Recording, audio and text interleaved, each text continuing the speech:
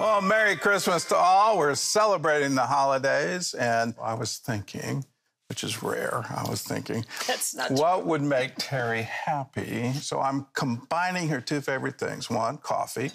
The other, milk chocolate. Now I have to be very specific. He knows milk me. chocolate. You combine the two into this wonderful cup of Terry, and it will bring bliss to you, I hope. Amen. We'll have a tasting. Well, and I'm honored. Thank you. All right, very simple recipe. What you do is you take 2 cups of heavy cream. You turn it on about a medium high on this one. I'm on 7. Coffee. Okay. Yes. Coffee. quarter cup of coffee goes Yeah. into 2 cups of cream. Stir. You stir. And just like you're making coffee, instead of using water, you're just using cream. And now you're going to bring this to a boil? Is that We're going to do that. We are. Okay. Now, there's 2 times in this recipe you can mess up. This is one of them. Thank you for the warning. This is one of them. If this boils over, you've messed up, and it's better if you just start over again. Because once you've scalded the cream, it's not going to work as well. So you kind of have to keep an eye on it. You have to watch it. If you want to get crazy with this, you can put a cinnamon stick in here. Ooh. You can put allspice in here. You can put orange peel, just not the pith, just the peel. The pith will make it bitter. But whatever flavors you like with your chocolate. Okay. Now we're getting close to a full rolling boil. You can see how the bubbles are getting a little too much.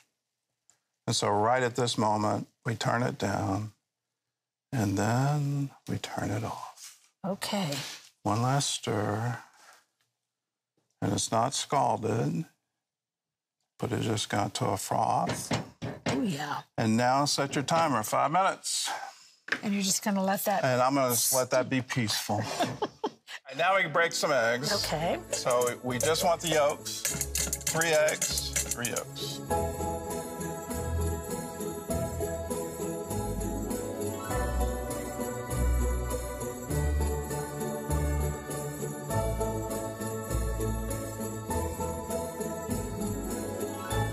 In the blender is 6 ounces of chocolate chips. Milk chocolate. You get to choose whatever chocolate you like. Well, we put a teaspoon of vanilla extract on there.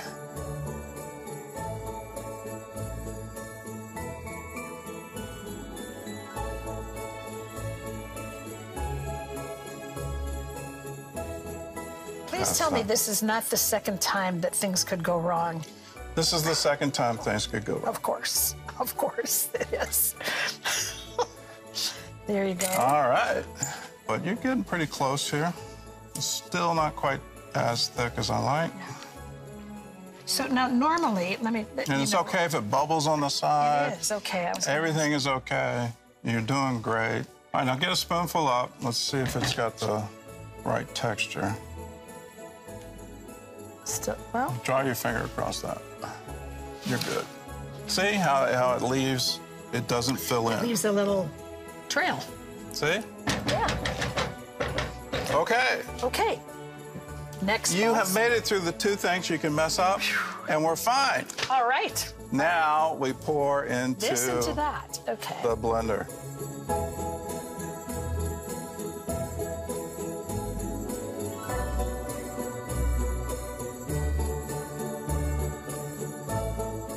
You can see the bubbles on the top. Yeah. You don't want bubbles in that. So, it'll solidify that way. That's why I want to strain. When you mix it this way, you are going to create bubbles. And that's okay, because you got to mix it. But now you do the strain. Oh, look at that.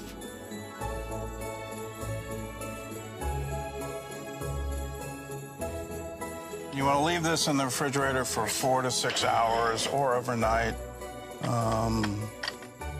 They do great. Through the magic of television. I'll grab the whip.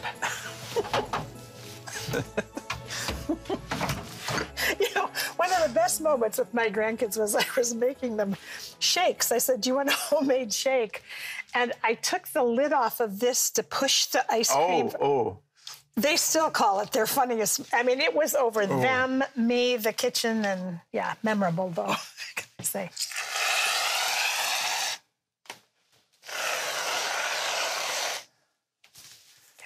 And we will see if Terry likes her dessert. A cup of Terry. Now, these are big portions, so. These are. Thank you. These are a little bigger.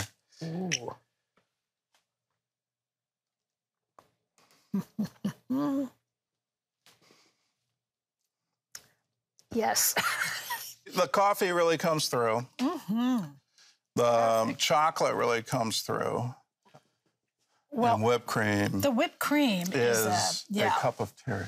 Oh, thank you. Merry Christmas. Thank you.